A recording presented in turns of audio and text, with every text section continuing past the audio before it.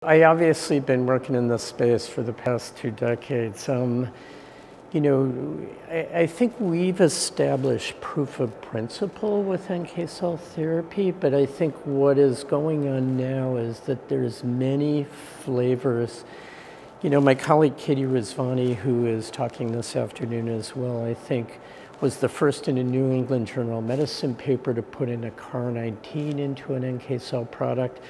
If you look at the industry involvement in the NK cell field, it's just kind of exploding right now. The last time I counted, there were somewhere between 12 to 20 NK cell companies, with various flavors, whether they be iPS-derived, umbilical cord blood-derived, peripheral blood-derived NK cell lines. And I think now that we could do gene modifications with safety, it's really opened up a whole new field.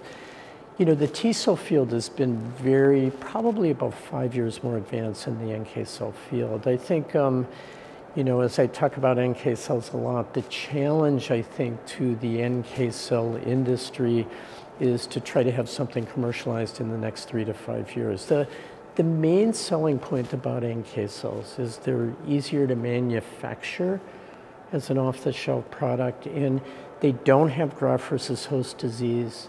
In all the literature published so far, they should have a lower propensity to give cytokine release syndrome and neurotoxicity.